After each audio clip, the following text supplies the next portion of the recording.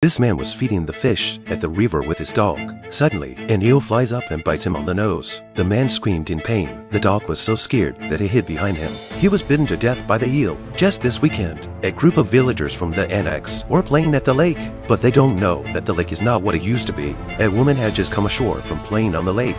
Leo was shocked by what he saw. He saw that his sister Lucy's legs were covered in blood. Leo rushed to taste the blood. He said the blood tasted like eels. But at that moment, the villagers at the lake suddenly ran to the shore in panic. But the man in the center of the lake was instantly swallowed, so Mark immediately sent the police to patrol the lake.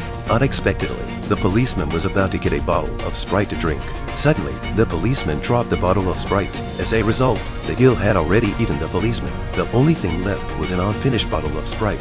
The man's body was placed in the morgue. The coroner was about to confirm the cause of his death. At that moment, there seemed to be something in the victim's stomach.